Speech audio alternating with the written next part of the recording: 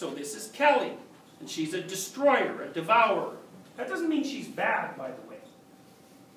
It means she's something to contend with. She's like Tiamat, so I'm going to take her apart so that you can see her, because you can't unless you happen to know what this means because of your culture.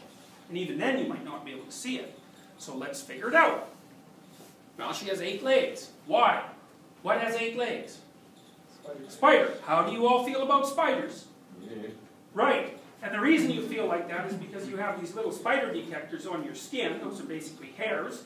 And when the spider crawls along in the spider detectors, you get this creepy feeling, and that's you basically shaking your skin to get rid of the damn spider. Of course, you can't do that anymore because you're not a horse. You know, so you just kind of have a vestigial feeling like that. And spider can give you good chomping, you know, and so sometimes that's actually poisonous, and that's not so good. But also a spider is an interesting thing from a conceptual perspective because it spins a web. And the web catches things that aren't paying attention. And then the thing that isn't paying attention gets wrapped up in the spider's web and then it gets sucked dry. And so that's a spider. Okay, so she's a spider. Now spiders are pretty cool too because they can spin webs, you know, and that's the web of fate, by the way. That's the web of fate. So that's one thing. She's a spider. And then, well, she's in this web, but the web is made out of fire, because that's fire. And then inside the fire, those are skulls.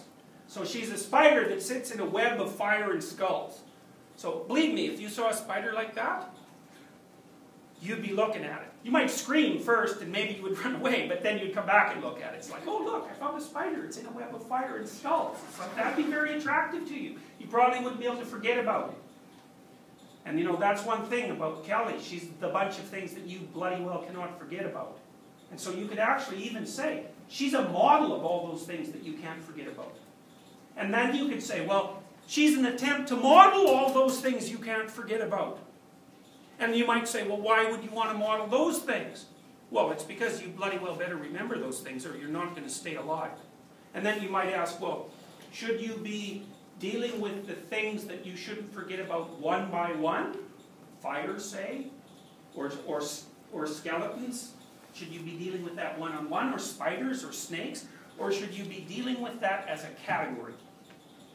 Right? That's the thing about human beings, is we like to deal with things as categories. Because that way you can solve a whole bunch of problems at the same time. You know, so you might say, you do this all the time. You don't... If you go online and you look at people who want advice about relationships, they want advice about relationships. And you think, well, really what they want is to figure out how to deal with this female or this male. But they don't ask that question. They ask, how can I improve my relationships? Which is that they're trying to solve the problem of how to relate to all the set of all potential relationships right now. Because maybe that's better information than exactly what to do about this particular male or female at this particular point in time. Now often it isn't, but you can understand why people push for that. It's like, why not get the general answer if you can? Then you solve the whole class of problems. Okay, so what's the class of problems here? The class of problems here is the class of problems. It's how do you conceptualize the class of problems? It's that's such a brilliant question. You know, I mean, maybe you can't. Maybe there's no commonality between all those things that constitute a problem. But by the same token, maybe there is. Well, this is an attempt to do that. Okay, so what else about Kelly? She's got a sword. Her hair's on fire. She also has a headband of skulls. Now, people don't like skulls very much, you know. They creep us out. And there's good reason for that, because all things considered, you should probably avoid places where there are a lot of skulls. Because it's easy to infer from that a lot of people like you died there. And that might be because there's something around that's going to kill you, just like it killed all those other things, or there's some illness or whatever. It's like, get the hell out of there. So even chimps don't like chimp heads, and they don't like immobile chimp bodies. So, you know, a skull for us, it's like, well, you can see it's death itself, you know, and it is that. But it's an archetypal symbol, and you don't get accustomed to skulls. Very, very hard. So, she's got skulls everywhere. Well, sometimes she has the tongue of a tiger, but she doesn't in this particular representation, but sometimes she does, and that's the predatory element. And a tiger, that's a pretty fascinating thing, right? Because it's like 12 feet long and 5 feet high, and you know, it's a major piece of engineering that, and probably it will eat you. So, to put the tiger's tongue on Kelly also indicates that she's representative of those terrible, awe-inspiring, predatory things that lurk in the forest. Because of course this is an Indian representation. She often has a snake around her waist, and usually it's a cobra. You know, and cobras are another thing that people find absolutely fascinating, like fire. And then, but not in this situation. What she has wrapped around her instead are intestines. And you see how her belly's hollow? She just gave birth to that unfortunate character that she happens to be standing on, and it's his intestines that she's eating. Right. Now, I fail to see how this symbol can protect you from death anxiety.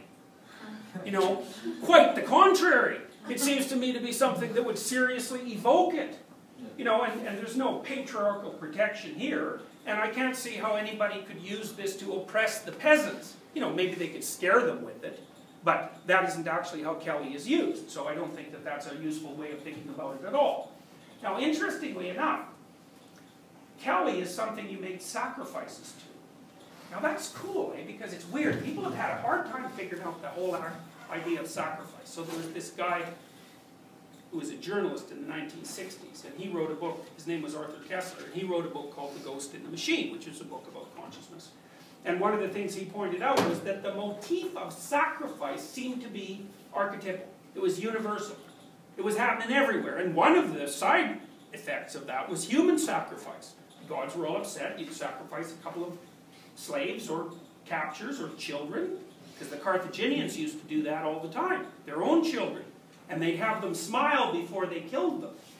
So it was brutal, brutal. But the Carthaginians, they would commit suicide at the drop of a hat, because their basic idea was, if you screwed up, well, you're wrong. Time to kill yourself. There's no hope for you. So it's a very common idea, you know, and the Japanese still practiced that before World War II as well. It's like, so anyway, so the whole idea of sacrifice, pretty damn dark, you know, and Kessler regarded it as evidence that the human race was basically insane, like in a fundamental, biological manner that was not fixable. So it was like the ultimate in original sin theorizing. You know, and that was written when everybody was all shorted out about the fact that we were going to blow ourselves up with nuclear weapons. And so the idea that humans were basically insane, which, yeah, it's not a bad theory, you know. And you could even say we've been driven insane by the nature of being. Anyways, you make sacrifices to Kelly. They're often blood sacrifices. Now that's kind of interesting, because one of the things that you might notice about what Kelly represents, which you might say is the predatory, like almost diabolical side of nature, you know, the part of nature that's really working hard at doing you in, is that it does seem to thrive on blood. And so there's an idea here, which is if you give the damn thing what it wants, maybe it will leave you alone. But there's a more sophisticated idea right beneath that, because what happens if you sacrifice to Kelly is she turns into her opposite. And her opposite is, well, it's the opposite of this. It's benevolent nature. It's the kind of nature that environmentalists believe in. You know, it's like nature as French Impressionist landscape. It's not mosquitoes and guinea worms and cancer and crocodiles and gangrene. It's, you know, it's a sunny day in an old growth forest where, you know, Disney deer are bouncing around smiling at you. You know, and that's nature too, because nature is what gives. And if you use the feminine symbolism, I mean, your mother is certainly someone who can be an absolutely horrific force, and that often happens to infants, but by the same token, she's the bearer of everything that pulls you into life. You know, and her contact with you, her physical contact, her ability to play with you, the fact that she looks at you, the fact that she feeds you directly from her body, it's like that's the whole opposite of Kelly the Destroyer. And they're both elements of the feminine.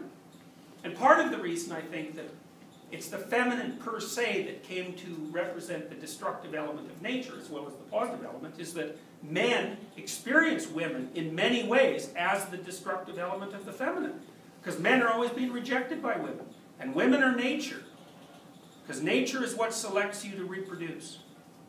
And so the answer from most women to most men is, you're a nice enough guy, but there's no way your genes should propagate themselves into the future.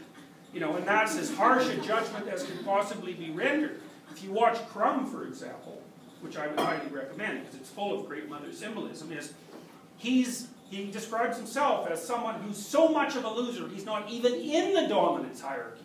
You know, he's not at the bottom, he's outside, you know, so he describes himself as someone it was, especially him and his older brother, it was virtually impossible for them to even conceive of the idea that they might ask a girl in high school out. It wasn't that they would get refused, it was that it was inconceivable that they could even do it. That's where they were in the dominance hierarchy.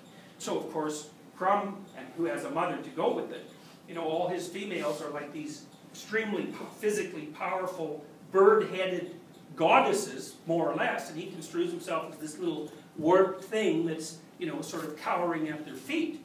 And it's deeply embedded in him. And no wonder, given his circumstances, it's no wonder. He actually did a remarkable job of developing himself in a productive manner, I think, given what he had to go against. But anyways, the idea is you sacrifice to Kelly and you bring forth its opposite. Now, I thought that I had come to understand the idea of sacrifice. I think I figured this out about 15 years ago. And it just blew me over when I figured it out, because it had always been viewed either as a kind of an epiphenomena or as something that's pathological. But it's not. It's the most remarkable, it's one of the most remarkable conceptual discoveries that the human race has ever made. Because what it meant was we started to figure out that if you gave something what it wanted, if you gave something of value, then you could turn it into something that might be beneficial to you. So it's the concomitant of delayed gratification. Because delayed gratification is a sacrifice. So, you know, the marshmallow experiment, right? Okay, so you get these little kids and you torture them. You say, look, hey, you like marshmallows? It's like, yeah, I know you do. Okay, so here's a bunch of them. Now, if you don't eat those marshmallows, you get to have more marshmallows. And so then you leave, and some of the kids eat the marshmallows, right? And you got to admit, those kids, there's something about them. They get the damn marshmallows. You know, and so if there was an earthquake, right then, those kids would have won. Okay, so that's something to think about, because delayed gratification is not always the right answer. The environment has to be stable enough so that the probability that you will get what you've delayed for is high. And so if you're living in sheer chaos, you're a fool to delayed gratification. It's like, eat the damn marshmallow now. So it's not like delayed gratification is the solution for everything. It's not. But sometimes it's the solution. So what do? You make a sacrifice now. And the idea is it will pay off in the future. So then you think about that in archetypal forms. It means that you forego something of value now. It's a sacrifice. You let go of it. And the deal is, if you let go of it, better things will happen to you in the future. And, you know, no other animal has figured that out. Well, squirrels maybe, you know, because they store nuts, but I don't really believe that I think it's fundamentally an instinct. You know what I mean? I don't think they've generalized from that idea. They do act it out, but I don't think they've generalized from it. They haven't turned it into a concept. And so the concept here is the world is constituted such that it has a tremendously destructive element. But if you can barter with that properly, then you can flip it over and the part of it that's positive will reveal itself. It's like, that's bloody brilliant. It's unbelievably brilliant. And there's even another element to it, because let's say that all you've been getting from reality for a while is Kelly. It's all spiders and snakes and fires and skull, you know, and things that want to eat you. You might think, why is that? And one answer is, well, that's just what it's like. But then that's a problem, because that's not just what it's like. You know that the opposite is there, and you might say, well, where the hell is that? Like, why is it hiding its face from me? And one answer is, reality cannot be contended with. That's one answer. But that's like, you're depressed and hopeless as soon as that happens. It's like, you're done. Here's another answer. You might be doing something wrong. And then you might think, well, what would it mean to be doing something wrong? And then we might say, maybe you're hanging on to something you value a little too tightly. Maybe one of your axiomatic presuppositions, like the thing that's at the top of your damn value structure, is actually sufficiently outdated or pathological, such that if you hold on to it, all you're going to get is frowns and misery. So maybe you have to let it go. That's a sacrifice. And so maybe that's why the rule is when you're making sacrifices to Kelly, any other god for that matter, is don't sacrifice the low quality junk. You sacrifice the stuff that you're attached to. Because if things aren't going right, it could be that it's because you're attached to the wrong things. Now that's interesting. That's starting to get very interesting, because that means that people are starting to think, maybe my attitude has something to do with this. It's something I can change. Like maybe it's not just the factual nature of the external world. It's something I can contend with and dance with. And maybe if I readjusted my moral schema, the probability is kind of low that Kelly will be there all the time, and it'll be pretty high that her positive counterpart shows up. So then the question might be, how do we make the sacrifices that are necessary to organize our schema of interpretation and behavior such that when we implement it in the world, reality shines its positive face on us and not its negative face? And like that's an incredibly complicated problem, right? I mean, that's a problem human beings have been trying to figure out, and animals for that matter, forever. You know, it wasn't until there were human beings that we started to get some conceptual representation of it. But then the other thing too is you guys are all doing that. You have a big bet going with nature. And the bet is, make some sacrifices right now. Or maybe your parents are making sacrifices on your behalf. And what's the bet? The bet is, it'll be worth it. But what does that mean? It means that if you make the proper sacrifices, you discipline yourself, you're not too dissolute with your resources, you pay attention, and you wait, your life will be better. Well, that's pretty cool, because it might be true. And if it's true, then none of this is an illusion or delusion. It's just low resolution, first pass representation. And that's smart. And so, you know, from a Piagetian perspective, well, what do you do before you understand something? You act it out. And so the people that are making sacrifices, they're acting out this idea. Do they know the idea? Depends on what you mean by know. No, they're acting it out. They're dramatically representing it. Is that knowledge? Well, it's a form of knowledge. You know, is it the kind of abstract knowledge that we're talking about right now? No. But it's the immediate precursor to that. You don't get from the phenomena to the articulation without running it through some bodily representations and some drama. And this is so damn complicated that, you know, you probably couldn't get to it till you had civilizations that were pretty damn good, and lots of people thinking about this all the time. You know, and so the person who came up with this, they would have experienced it as a religious revelation. It's like, what's the nature of reality? Poof, you get this image, you know, it's of this multi-armed goddess, and it's in flames, and it's in a web, and it's like terrifying you. It's terrifying you. You're gripped by it, and you make a representation. And part of the reason you worship it is because the bloody thing has got you in its grip. And no wonder, because there's an idea behind that that's so powerful that you should be gripped by it. You should be unable to forget it. Because it's an absolute, it's a stellar stroke of genius. It's a real revelation. And it sets the whole human race on the path to making the proper sacrifices so that the fire and the bugs and the insects and the snakes and the tigers stay the hell away. And a good thing. It's a good thing. And then maybe now and then, you know, the world's configured so that it's beneficial to us.